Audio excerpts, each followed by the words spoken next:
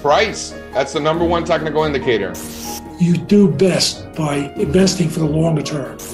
If you can't explain what the business is doing, then that is a huge red flag. Some technological change is going to put you out of business. It really is a genuinely extraordinary situation.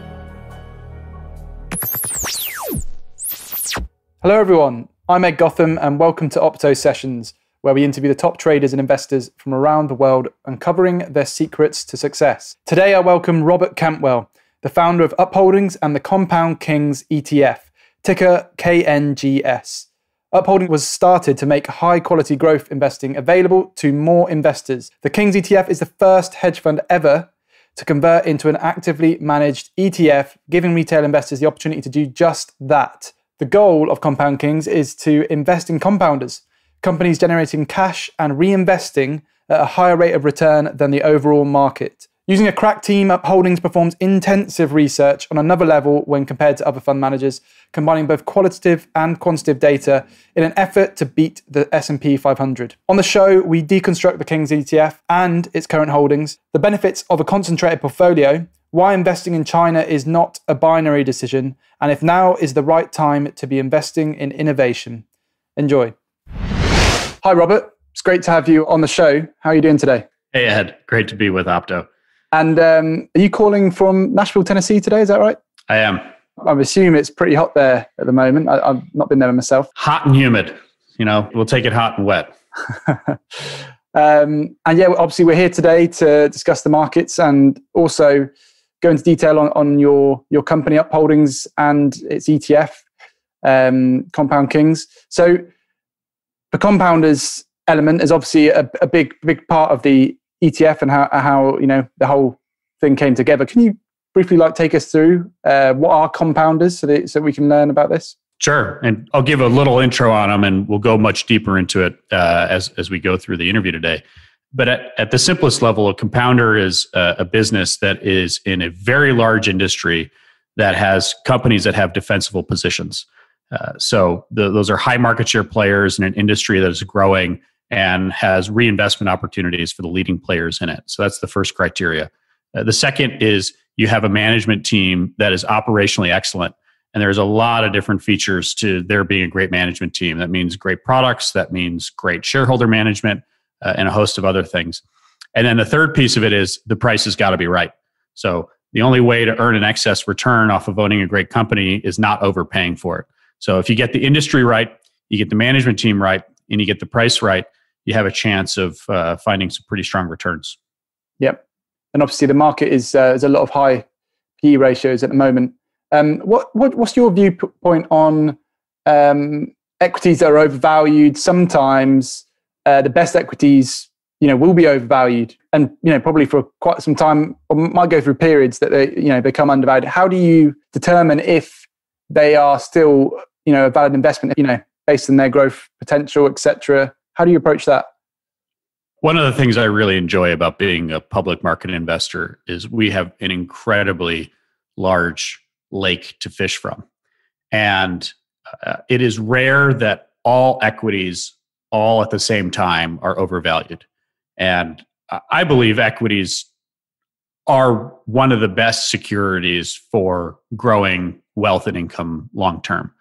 There are other folks that do bonds or do leveraged buyouts and things like that, but public equities present lots of opportunities. So I think that question gets very nuanced because there are times when small cap companies are overvalued and large cap is undervalued. There's times when large cap is overvalued and small cap isn't. And we've found ourselves both moving across geographies, moving across company sizes, less commonly moving across industries. And we'll go to wherever the market is giving us the best opportunities. And so to answer your question a little bit more specifically, large cap companies today are about as fairly priced as we've seen them in a very long time. Mid cap companies are a bit overpriced, and a lot of the small cap emerging growth players are outrageously priced. So a fund like ours that had a lot of small and mid cap names in it 18 months ago now is almost entirely comprised of large cap names. That's very interesting. And how do you, in terms of the valuation, how are large cap, what sort of metrics are you using to determine the valuation and if they're fair, undervalued, or overvalued? Well, eventually, every company's got to deliver a solid free cash flow yield, and the amount of variability around that company's free cash flow generation has an effect on the amount of multiple investors are willing to pay for it.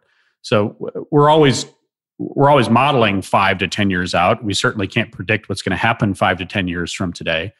So when we're drilling back in and looking to today, there's a number of different metrics we'll look at, and different businesses require different metrics.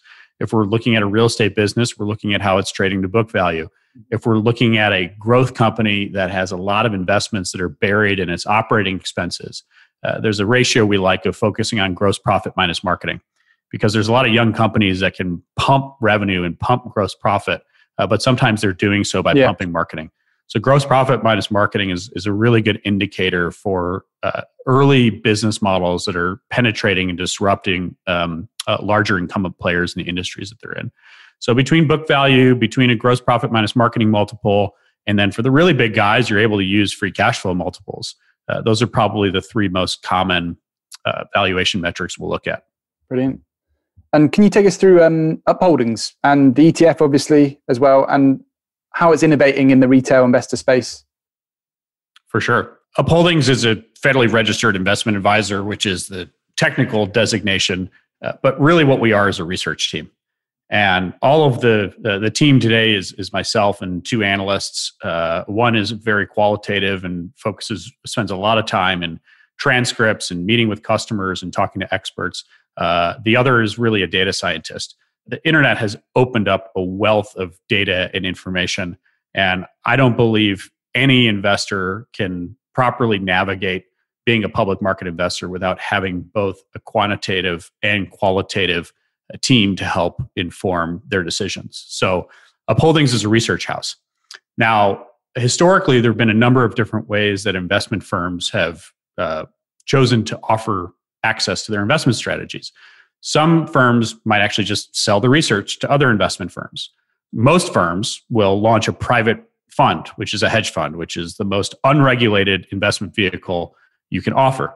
Now, the challenge with a hedge fund is you can do anything you want, and there's basically no rules around the marketing of it, except that you can only sell that fund to accredited or qualified investors, which are folks that already have $1 million or already have more than $5 million. And one of the things that really frustrated me about the retail investment market when I was coming out of Everlane was that if you're already rich, there's a great set of investment choices out there. But if you're not, the list is actually quite thin. There are low-cost, heavily diversified index funds, which by themselves are an incredible product. But outside of that, we didn't see a heck of a lot of innovation outside of that. So we said, hey, instead of just doing what everyone else is doing and opening a hedge fund to operate, to pursue the investment ideas that come out of the research team that we have, why don't we make this a publicly available investment vehicle? So we had our private fund that we managed for about 18 months, built up a pretty strong track record there. And back at the end of December, we flipped that into a publicly traded, actively managed ETF. So the Compound Kings ETF is the only fund that we're managing today. It's available to today any US investor with a brokerage account or any international investor that uses a brokerage account like Interactive Brokers that allows them to purchase ETFs on international exchanges. It is not yet available to investors that are outside of the US using non-US or non-internationally enabled brokerages. Yeah, that's really interesting actually to see your approach to that because, well, as a retail investor myself, you know, I've had a lot of interest in ETFs and like ETFs a lot, but a lot of them, even the really popular ones, you know, like TAN, the solar ETF, etc., don't really have any active management or any sophisticated means of how those companies are chosen, selected for the ETF. They're just simply an industry category group up of these things. You got it. And this is the challenge with the way in which the ETF market is segmented today. So a little bit of history on this. You had actively managed mutual funds, which were in the 70s and 80s, you know, the number one way that access to retail investment management was distributed. At some point in the mid 80s, they started developing these index funds that were originally distributed in mutual funds. Now, the index funds were actually the first to really experiment with the ETF vehicle because they were so focused on driving fees down as low as possible. You had this index boom, which a lot of it I ascribe to the fact that the index-based companies were some of the first and early adopters of ETFs. Had the actively managed mutual fund sponsors out there been as aggressive in moving their portfolios and their managers and their strategies into ETFs, I don't think you would have seen nearly the lopsided allocation that's gone into index-based funds versus active management over the last 15 years. We are now at the very beginning stages of that changing. So actively managed ETFs are the smallest segment of the ETF universe, but the fastest growing. And a number of these large mutual fund managers are finally getting their act together and at a minimum saying, well, geez, for taxes alone, we need to move our mutual fund investors into these ETF vehicles, and we can bring our strategies and securities and everything with us. The T. Rowe's and some of the bigger firms, they're pursuing a non-transparent approach. It's not got a lot of legs to it. It's probably going to fade over time. Cathie Wood has demonstrated the power of having well-architected funds. She's all over the internet, so you know all the time what she's doing. And I think that's set the bar for active managers of what they've got to do. If you want to manage a publicly traded fund, you've got to be out there. You can't be hiding what you're doing. You have to be sharing and explaining and having what you're doing tested by the market at large. Yeah, I completely agree with that. And a very exciting time then for retail investors, really getting access to things that they wouldn't have done before. What's cool is that I do think we're in the early renaissance of a lot more of these active managers being out there in public vehicles. And what's so cool is that retail investors are going to get the choice.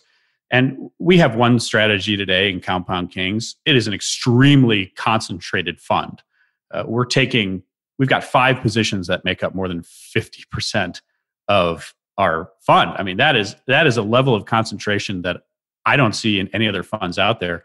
But that's what active managers are built to do. We're built to do immense amount of research around industries and individual companies. And fingers crossed, we're excited to see other active managers, following our path with other strategies that are pursuing other ways of potentially delivering great returns to individual investors. And how did your experience as an operator differentiate the Compound Kings ETF? So this was another thing coming out of Everlane. Real briefly, my background, I spent the first 8 years of my career in institutional investment management, mostly with a private equity firm, and then a couple of years with a long-short hedge fund. All the while, we were focused on businesses where the internet was changing business models. I had the opinion at the time that if I really wanted to be a great investor one day, I'd have to actually build a company. And a coworker of mine, Michael Praisman, moved out to San Francisco, started a company, Everlane, which was one of the first direct-to-consumer brands online. It was founded around the same time as Instagram. I don't think that's a coincidence. And we built a multi-$100 million brand entirely online. That brand is big enough to now operate stores. And I'll tell you, as an investor, you learn a lot about how much industries can affect the opportunities that companies have to grow. But as an operator, you learn how insignificant financials are to the success of the company. And so much more of the time is spent around product positioning and hiring and recruiting and driving these internal operational KPIs that are rarely the same metrics that investors are looking at. The income statement and the cash flow statement, those are just the report cards that come out of high-performing, well-executing teams. And so that was then coming back into investment management again after Everlane. It was I came at it with a new lens over the eyes of understanding what the operators inside these businesses are thinking about, and frankly, it's tightened my threshold on the companies that I'm willing to own, because there are a lot of management teams out there that are on short-term contracts, that are not acting in the long-term interests of shareholders, that are pursuing revenue at all costs, and we're not going to take high revenue growth for the sake of high revenue growth.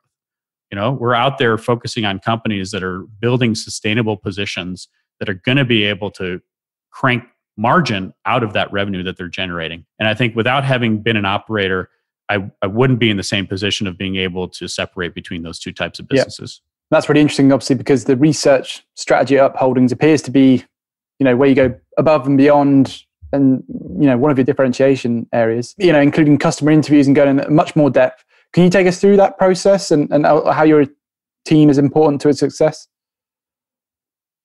Sure. So as I mentioned at the beginning, I do think, we've got a data scientist on the team that is, I view it as connecting the waves of information across all of these companies. So you can't just follow a company. If you're following a company, you've got to follow the industry and their competitors in it to understand what's happening. And so at the highest level, we're very focused on industries that we like: social media, enterprise software, payments, and a couple others. And then secondarily, we're very focused on what are the market share changes that are happening within those industries, and how are those individual companies positioned. And so that's really at the data level of sifting through what's happening within each of these industries. Now, when we're actually drilling in, because you can't just buy a company off of high level metrics like that, when you're drilling in and figuring out whether or not an individual company is worthy of investment, we've got to talk to the customers. You've got to talk to the competitors. There's no better way. Warren Buffett, famously said one time, he said, I can buy stock in a company without ever talking to a single person that's worked there, because I've talked to someone that works at all 12 of their competitors. And I know that I learned more about them from talking to their competitors than I would learn from hearing from them promoting, their own initiatives and things like that. So I do think that scuttlebutt approach is very important.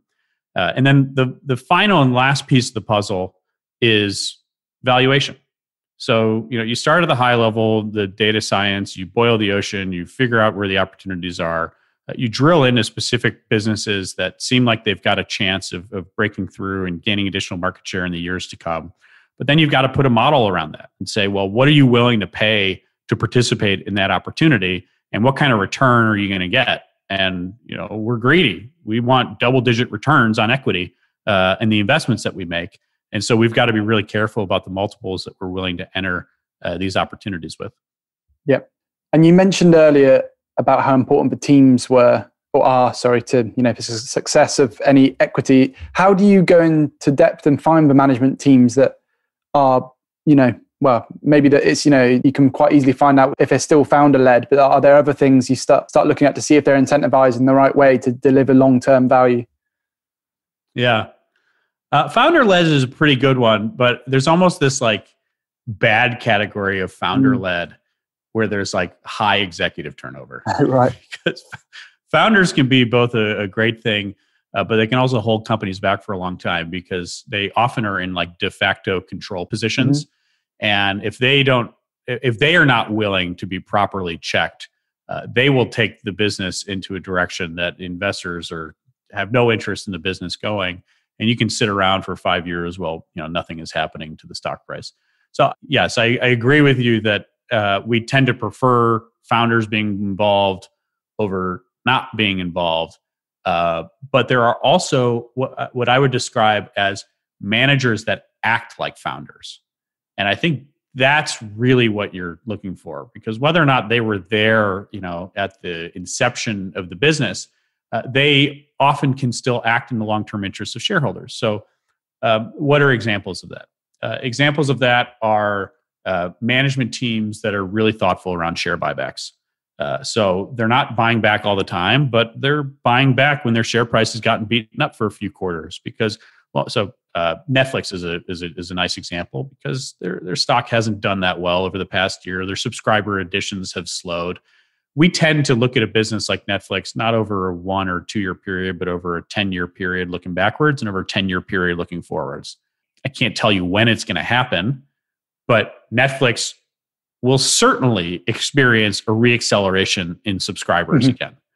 I don't know if it's going to happen next year. I don't know if it's going to happen in a couple of years, but it's going to happen. If you look at their market share of content, and one of the stats we really like with Netflix is they continue to increase the number of individual studios for which they are the sole buyer. So if you look at Netflix's position as what is their market share of the content that they're acquiring? Well, shit, they're becoming an exclusive content provider to an increasing number of studios. And that's an incredibly strong competitive position that, the ebbs and flows of what's happening in industry, paid subscription media right now is not the hottest thing in the world for whatever reason that's pertaining to, COVID rocking different parts of the world. But as long-term investors, like we're seeing a chance to now start to buy shares again in a company that we really like. So now this was an example. The original question was about management teams, and that's an example where you still have a founder running the company. But what Reed is doing there, they purchased $500 million of shares back in the second quarter. And that's the management team saying, we still believe in what we're doing.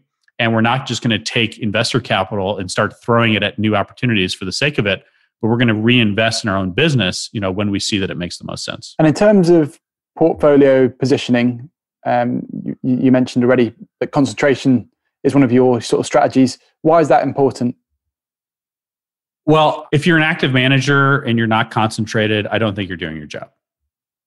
Now, there's a whole world of quantitative only, sometimes referred to as black box investing, which is much more of a mathematical exercise. That to me, that's just a fundamentally different business. In that business, you're hiring mathematicians, you're developing algorithms, you're finding pricing inefficiencies in the market, and it requires thousands of securities for you to capture, that arbitrage. In the research business, the quality of your research should enable a very high level of concentration because investors have a tremendous number of alternatives. They can buy a Vanguard growth fund, they can buy a Vanguard mid-cap fund, they can buy the S&P 500, they could buy, the MSCI China index. And we are competing against indices. We are not operating in a vacuum here. So the best chance that we have of outperforming any of these indexes is to take heavily concentrated positions into the securities that we like the best. There's a second piece that I'll add to this, which is you asked in the beginning about are equities overvalued or undervalued. The other thing that is unique about this moment in time is that the largest companies are also the most diversified. So the internet has enabled a level of geographic exposure to the leading companies, the S&P 500, that wasn't previously possible. Mm-hmm. And so what that means is that the largest positions that we own are in fact themselves diversified businesses. So we are not having to reach outside of so it's really between the US and China, because in China, they've made it very clear that Western companies can't come there and compete. And that's an incredible advantage that Chinese companies have. Yep. Now, on the other hand, the rest of the world has not stopped US companies from coming in and competing. And that's why Snapchat is doing so well in India. That's why Europe has had such a hard time with technology innovation, is because the US has brought all of its businesses there faster than Europe had the chance to keep them out so that they could innovate their own services. So I think even though the fund looks concentrated, yep, I think it is in fact actually quite diversified because of how diversified some of these large cap players are right now. Mm-hmm. And how do you decide the weightings of the portfolio? I think Facebook's your highest weighted one. How do you, do these? Yep. Well, Facebook is they've been on a good run here, and they've earned their way into that position. They weren't originally our largest holding, but their execution has been really outstanding. And we try not to sell our winners, and we'll let Facebook go to where it's naturally going to go. But when we're picking portfolio positioning at the time of investment, a lot of it comes down to the difference between the potential that we see for the company versus the price that's out there today. So just below Facebook, you see Tencent and Alibaba. And with Chinese equities getting so hit for a variety of reasons over the past 12 months, there is a much larger gap between the price you have to pay for the right to those future cash flows versus the amount of opportunities that those businesses have in front of them. And that's why they're weighted so heavily in our portfolio right now.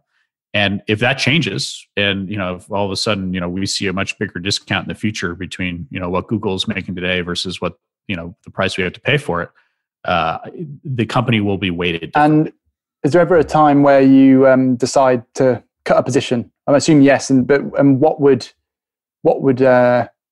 make you do that?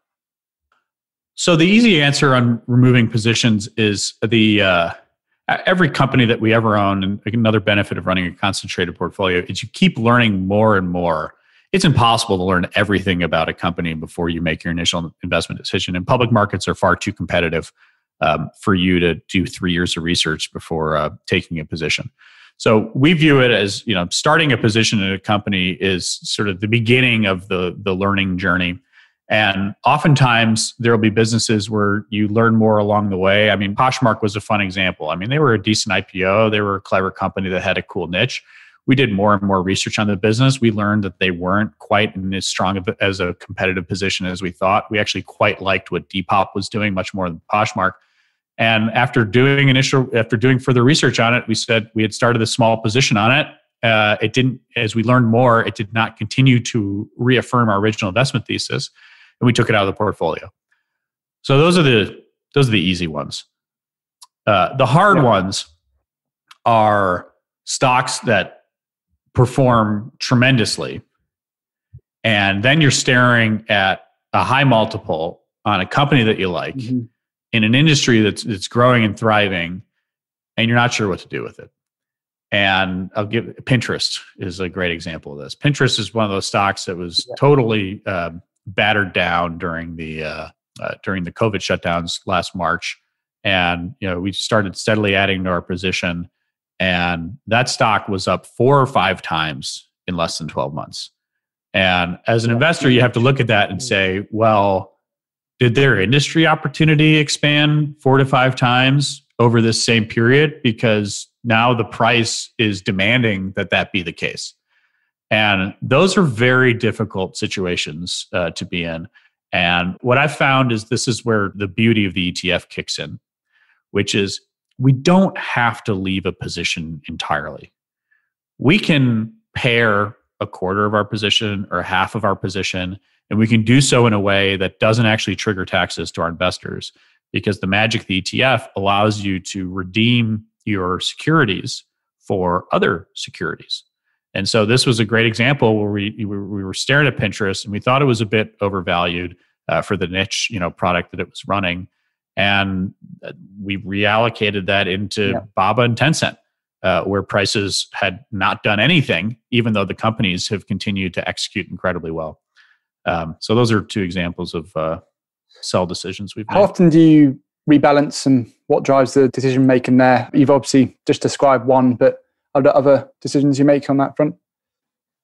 The fun learning on this, I've been a portfolio manager for almost 3 years now, has been the more that I have been restricted in my ability to trade, the better the fund has performed. When we first started out in the beginning, and it was just a privately managed hedge fund, and I had infinite flexibility. That infinite flexibility is costly. So just because you can make changes quickly doesn't mean that you should. And when we went through the process, and I noticed from the very beginning, our trading activity slowed down quite significantly from our early days as we've continued to evolve. But that's also benefited from the fact that we've been able to accumulate a lot more research over that time and be much more confident in the individual selections that we have. But when we were first going through the restructuring from a private fund into a publicly traded ETF, this was back in November and December, there was about a 60-day period there where had I continued to be trading stocks, it would have been really messy. It would have gotten the SEC all confused, and it would have put the public listing at risk. So we almost had a 60-day freeze period there, and we made sure at the beginning of that period that we were very excited about if the stock market shut down for 60 days, that we'd still want to own the shares that we did. And the portfolio did tremendously well over that time. And now that we're not to jump to, we're an actively managed ETF, how often do we really trade it? The exact answer is about every 2 weeks, we will pursue some changes to the portfolio. So that's buying more of names that we own that have gotten beaten up. That's, less commonly we'll pursue the redemption mechanism that I mentioned to you, where we want to take some gains out of securities where we think the prices have gotten a little frothy. But usually when we're doing that, we're only doing that because we also see another security that we like even more. So that's another way of like answering the sell question better, which is like, we're only starting to pair Pinterest because we actually found other things that we liked better. But in an absence of that, we'd otherwise just be writing out, the securities that we own. And when you're assessing positions or taking a position, or even like about closing one, are you taking into account any technicals at all? Is it all fundamentally based plus obviously all your research that you're doing? At our size, I'm very happy to say that we don't have to worry about technicals. We're a $12 million fund today. That's 6 times bigger than we were, 12 months ago. And only until, probably, fingers crossed, if we become a multi-billion-dollar fund manager one day, we will have to care much more about technicals because we get to move in and out of securities without anyone in the market having any idea. But as you get bigger, you do have to be much more careful around volume thresholds, around volatility, around individual price movements. And so that's something where I think we have the luxury of not having to worry about today. But it is a cost of success in this industry. As you do get bigger, that you do have to factor that in quite a bit. In terms of a trading strategy, like how would you suggest people approach your ETF? When to buy, when to sell? Or should they be holding long periods? What should they approach it with? Oh, the Compound Kings ETF? Yeah. Well, I mean, what I tell, friends, that have obviously, participated and continue to grow their positions, I like to say, I really enjoy being in the repeat customer business because as an actively managed fund with a very long time horizon, the only advantage that individual investors have over the market is time.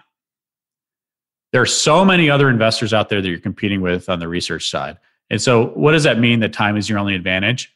That means take your time building any positions that you ever choose to build because you learn more about those securities the longer that you hold them. So the short answer is take whatever amount you want to invest and take 20% of it and put it in today. And then put in another 20% a month from now or 3 months from now or for whatever period of time that you stretch it out. Because I found that time advantage works in a number of ways. The market is incredibly volatile. So you're going to find yourself getting in at prices that are occasionally even more attractive than when you started. You're going to have the benefit of learning more about why a fund like ours owns the securities that we do. And it's going to give you more confidence about that allocation that you're building over time. And so I always just recommend time. I think that every great investor that's really been able to differentiate their returns long-term against the S&P is they've come up with ways of turning time into their advantage. And there's obviously the Compound Kings ETF. Do you see that as your sole ETF for, this is the strategy we believe in, the investment philosophy, and we will build on it and improve on it over time? This will be the ETF that we, are the only one, or are you looking potentially at other areas which could be interesting, different investment philosophies as well? So we're all in on Compound Kings. All of my, liquid savings and investments are operating through this vehicle because it's the low-cost, tax-efficient way of managing a portfolio of securities. And in the market that we're in, this is the best structure of a fund that we can run out there. So for the foreseeable future, there is not a strategy that we have in mind of launching to be a brother or sister this into the future. That said, markets change all the time. And, if 5 years from now, the Compound Kings has become a good and stable strategy, and we want to be careful about the fund not getting too big because then we become less nimble, then there very may well be other strategies or actively managed funds that we participate in. But again, I think this is the big difference between actively managed ETFs versus indexes, where when all the indexes came out, the incentive for the indexes is to keep throwing more and more sector ideas out there. And the problem with that, as you mentioned in the beginning, you're making investors choose which sectors. And that's really hard to do. It's really hard to get that timing right. It's also really hard to know whether or not any of those companies are ever going to make any money within one of those sectors that you're buying. So the actively managed approach, where we get to pull in securities from any sectors, as we deem over time, I think it's just a much more flexible vehicle that doesn't require a potpourri of different ETFs to offer. So, but we've got to prove that. We've got to prove that having a single actively managed fund can really compound well over the next 5 years. And if we do that well, then we'll have earned the right to potentially offer another strategy. Yeah, it honestly sounds very, very interesting to me. And the focus, I think, is key to success. We hope you're enjoying the episode. For interviews like this every Thursday, subscribe wherever you get your podcasts. And while you're there, make sure you give us a star rating and leave guest suggestions along with any other feedback in the review section. Now, back to the show.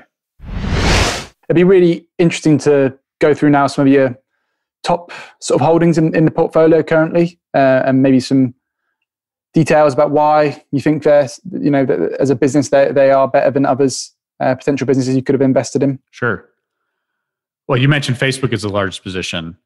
We can talk about Facebook for an hour. I did a podcast on just Facebook a few weeks ago with the O'Shaughnessy team on the business breakdowns. So I would just say refer to that for the Facebook investment thesis.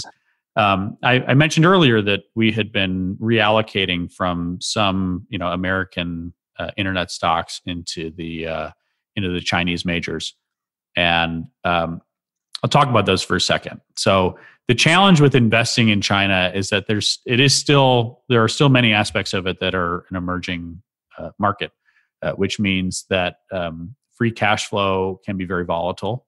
It means valuations can be very volatile, from very high to very low. And both of those require a little bit more caution when making your security selections there. And one of the challenges is that there isn't a long list of very high quality securities. Now, because it's been a somewhat unregulated market for the internet giants there, Alibaba and Tencent themselves are actually very diversified companies. So Alibaba is in payments, and they're in cloud, and then they have a number of other investments themselves.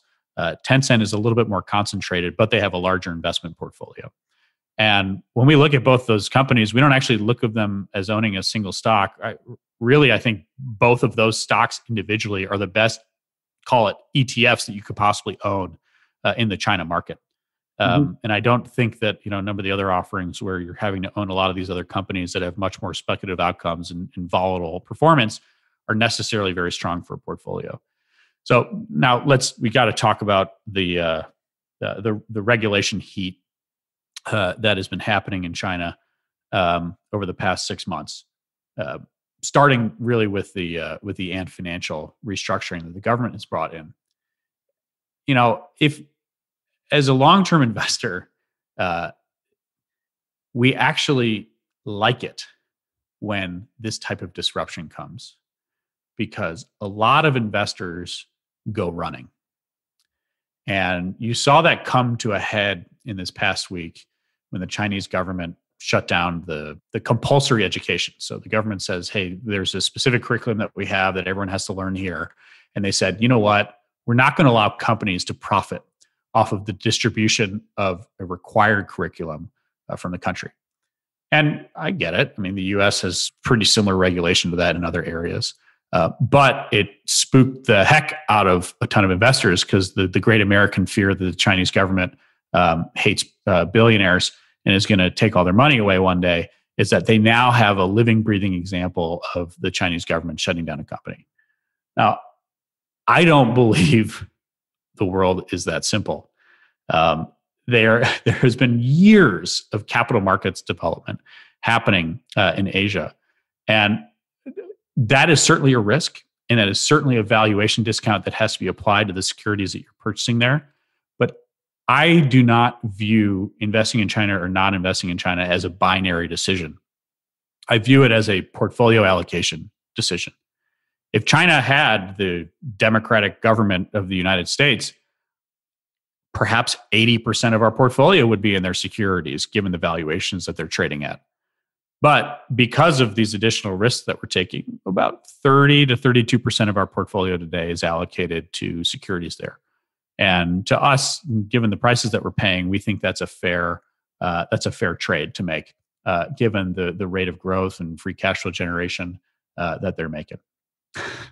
We can keep going down this hole for a bit, but I'll stop there for a second. Yeah, I mean, it's funny. Someone I follow on Twitter at Macro Charts posted a chart a couple of days ago of Tencent over the last 16 or so years. And I think he highlighted 4 times that, and this is the 5th, that it's been influenced by something major from the Chinese government, basically. And every time it's happened, it's been the opportunity to have sort of career-defining trades, basically, because it's gone on to absolutely rocket over time. And so basically underlining that, these sort of things can create a huge amount of opportunity in the biggest companies, such that, as you said, like Tencent, that you could argue are in a sort of a safer area than some of the more speculative plays. It's rare. Increasingly, I have found when I look back in our investment strategy and where we have experienced the highest returns, it has been buying into those moments of fear. So back in March and April of last year, we were buying restaurant brands and travel platforms, all of the things that the world was fearful that this pandemic would potentially wipe out indefinitely. And a year later, a lot of those things aren't so cheap anymore. And the great fear of, as we talked about, the Chinese government smashing its companies to nothing, really came to a head around this education piece. And it was scary. As investors, it's not like we don't feel the fear. We just recognize that it is the fear that results in prices that you rarely get to see. Yeah. And you have to know, your investment decision really has to be about the price, knowing that a lot of these external circumstances are going to be different. And they could be worse, but the cheaper the price, the more flexibility you have over those conditions potentially deteriorating in the future. Mm-hmm. And also a competitive advantage from your point of view is that you've done so much research. You know the companies inside out. You have a much better insight into whether or not this is an opportunity or something to avoid. Yeah, you prefer to see prices drop on companies you already own, because then you get to own more. It's a lot more work for us, when our universe is doing fine, but then there's another universe that's getting totally hammered, because it takes us a while to ramp up the research on all that to ensure that we're making educated investments. And are there a few sort of early positions in the portfolio that are in areas you're just sort of getting a feeler for, entry positions that you can talk about, some innovative areas? We talked earlier about paid subscription media. So after China, you'll see Spotify and Netflix are the next biggest ones in our portfolio. And I shared a little bit of that earlier as to why those stocks have gotten beaten up a little bit, but why we're as confident. The crazy thing about both those businesses is that both of their market share positions are continuing to improve. So if you were to if stocks were to trade off of market share positions alone, those stocks would likely be quite a bit more expensive right now, but they trade off of quarter to quarter subscriber additions, which is an incredibly volatile metric. I'd say that's, if you're trading off of year to year market share movements, I think you're going to appreciate the amount of volatility that individual stocks have, because it allows you to accumulate much more significant positions in them. And then beyond our top, so as I mentioned, we're very concentrated. So our top 5 stocks are more than 50% of our portfolio. Below that, I'd say we're more focused on sectors that we like. So our highest conviction is always in our top 5 stocks. And then beneath the top 5 stocks is what are the industries that we like. And we really like payments. Adyen is the largest investment that we have in payments. We really like enterprise software. ServiceNow is our largest investment there. Workday is our follow-up, but I'll tell you what, we've been spending a lot of time this earnings season around share repurchases versus stock-based compensation, and Workday is just really awful about never returning capital to shareholders or being strategic about there being drops in share prices, and that is very counter to the Compound Kings approach. And that's a security where we're reaching out to management. We're going to try to get an answer on it. We're looking for it in their earnings and their earnings calls. And if we keep grinding out quarters and we don't see management acting in the long-term interest of shareholders, we're going to have to find another enterprise software stock to do that for us. Got you. Any on your radar that you can discuss? Other enterprise software on the radar? Enterprise software. Yeah, it's a little early to throw any individual names out there. I would say more broadly, the one other feature that we have is our fund can invest in private companies. And Airbnb was a large private investment for us before that became a publicly traded security.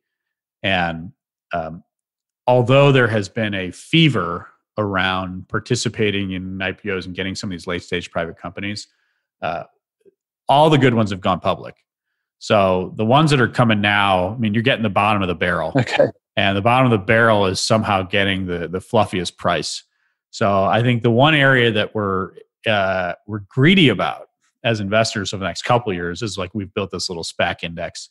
That industry is going to get, or those share prices are going to get rocked. And they're going to get rocked altogether.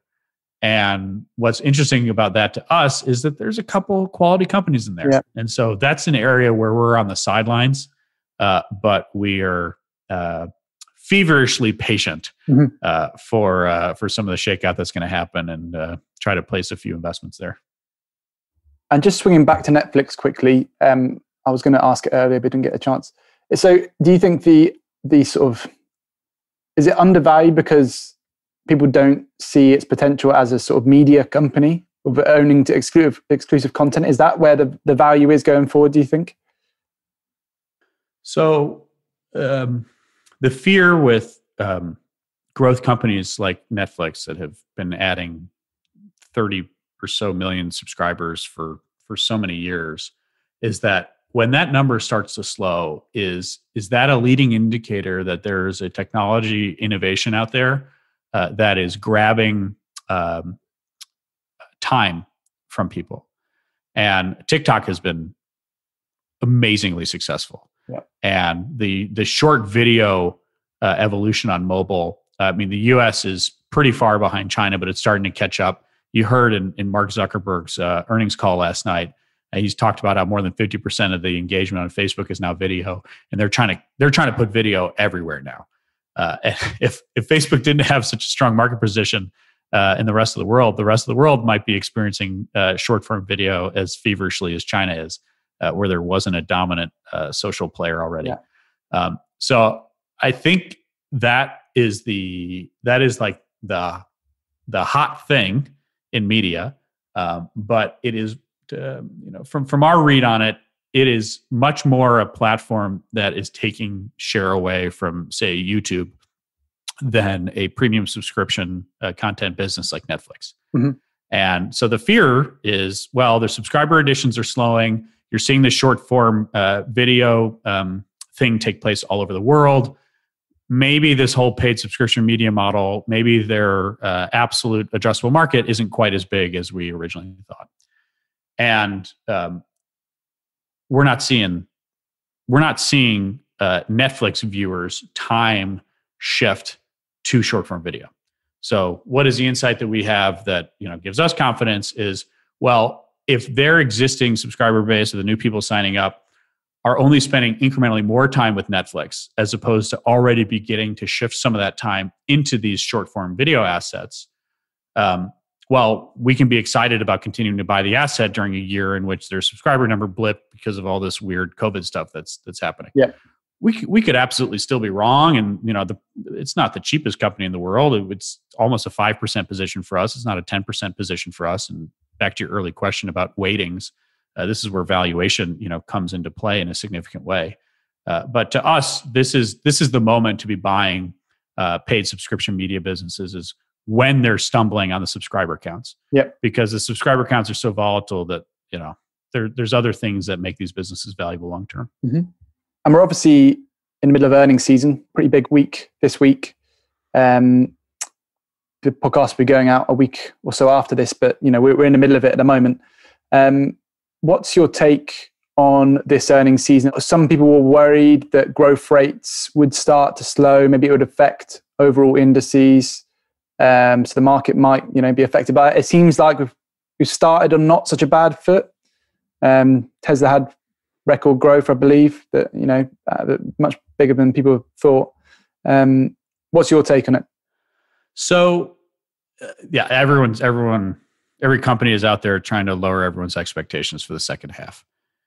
And it was interesting to see some of the categories. So hardware clearly slowed. So Apple, Xbox, Surface, all of the toys that people purchased during shutdowns, they're having a hard time comping those quarters. In the advertising side, social media has continued to be really strong. Facebook's obviously trying to temper expectations like they always do. Search definitely surprised us a bit.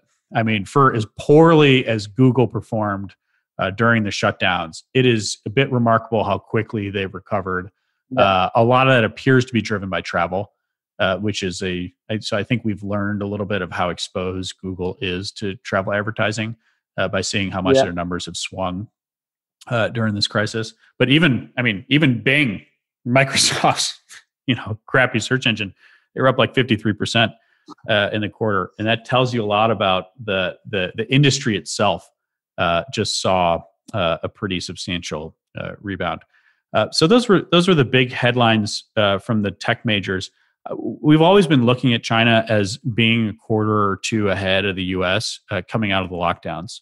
So with the S&P 500 being as expensive as it is, with companies talking down numbers in the second half, if this China as a preview to the US is a quarter or two ahead, that does spell a little bit of doom for US securities in this, call it the later stage coming out of the pandemic. But as you've probably picked up from our conversation so far, we don't ever make our investment decisions off of what we think is going to happen. We take the data that's in front of us and try to buy things at the best price that we can find them. And you talked about investing in innovation. Is this a good time to invest in innovation based on the valuations that we're seeing at the moment? I think it's a tricky time to invest in innovation. I think there are a lot of really well-marketed IPOs or smaller companies that are trying to claim ownership of categories. I mean, there's a blockchain Bitcoin ETF that launched the other day, and it basically owns all of these Canadian companies that basically own Bitcoin, which is a real funny backdoor way of buying Bitcoin through a publicly traded ETF. So the challenge here is buying expensive, non-cash flow generating small cap securities is not the only way to participate in innovation. Companies all across the capital structure, all across different countries, offer ways to invest in innovation. And I think that innovation as a theme has gotten arrested by a small group of high revenue growth. And that to me is a very dangerous proposition, because those same themes that may or may not benefit some of those small companies are absolutely themes that larger players in incumbent industries are absolutely pursuing. So I think the whole investing in innovation concept is much more complicated than is currently being offered.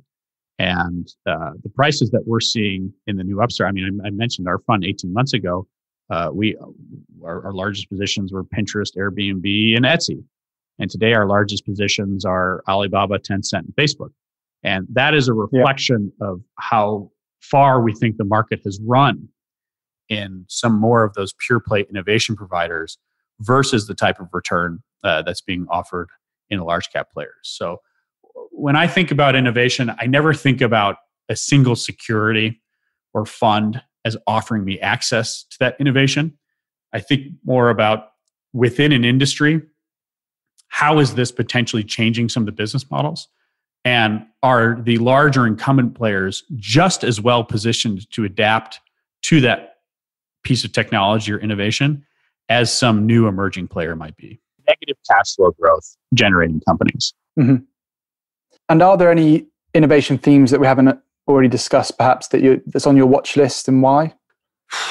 I mean, we're big blockchain fans. Anyone that works in finance has got to be pumped about it.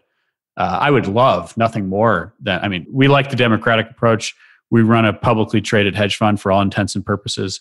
But that publicly traded hedge fund is pretty limited to U.S. investors on American stock exchanges that trade from 9:30 to 4 p.m. Eastern.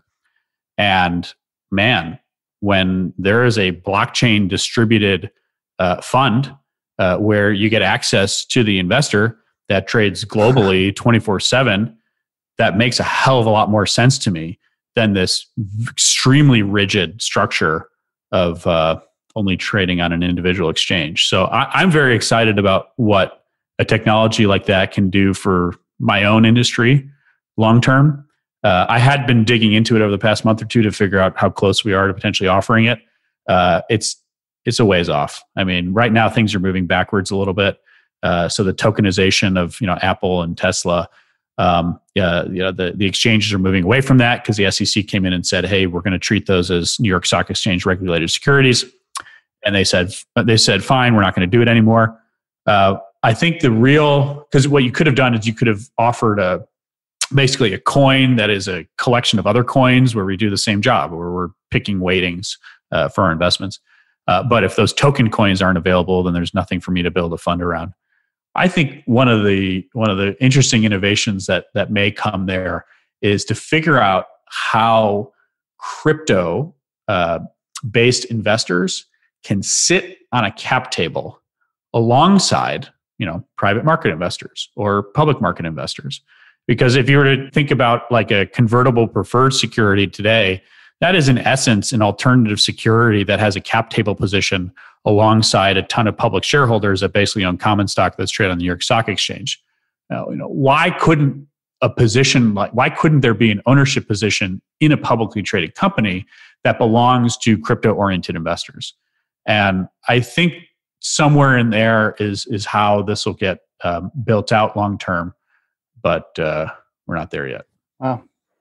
Yeah, that is very interesting, isn't it? Do you think that's what's the most interesting innovation in that area? Do you think that's on the horizon?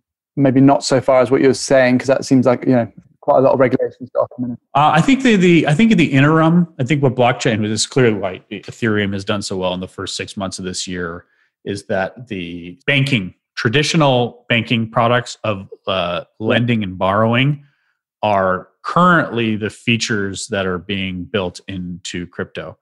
I think that's the area where we're early. It's like if Bitcoin did the first thing of just providing a gold alternative, we're in the early days of now seeing borrowing and lending products, and that it's a very fascinating place to follow, because I think it's going to continue to be a very volatile sector, but the technology is just too powerful to ignore. And it is going to, change a lot of legacy financial institutions. Yeah, no, I agree with that. That's, do you think regulation needs to come first for this to really cement? I mean, there's a lot of money in it already doing various things.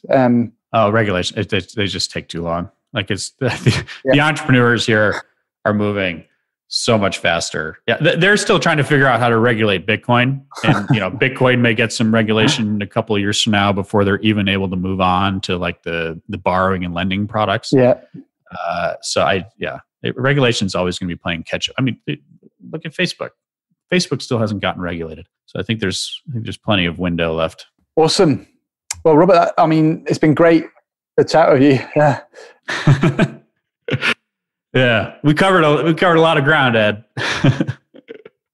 Yeah, it's been good. Really, really interesting to see the innovation that's happening in the active investing in ETFs space. It's the first person we've had on the show to talk about that, and I mean, you can see it, like you said, through ARK Invest and how they've sort of brought that forward.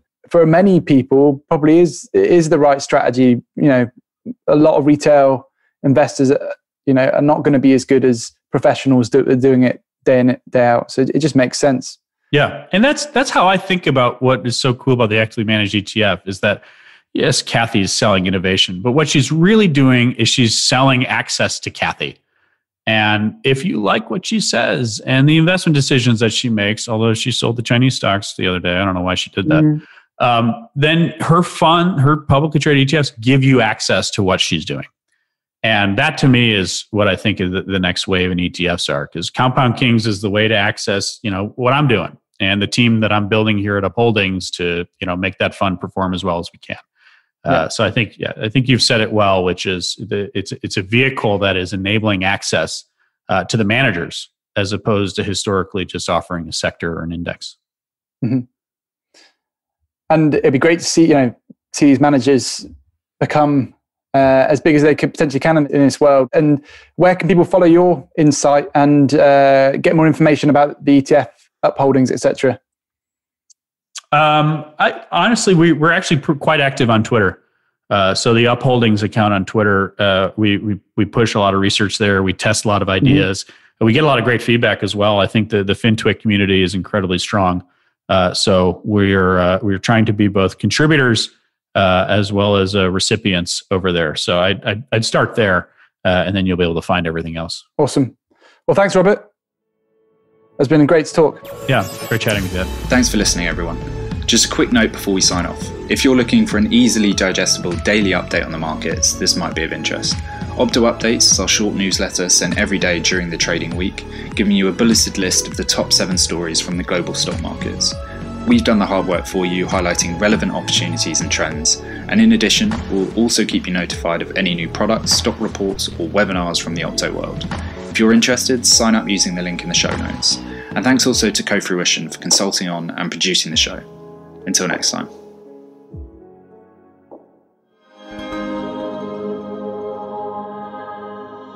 Co-Fruition.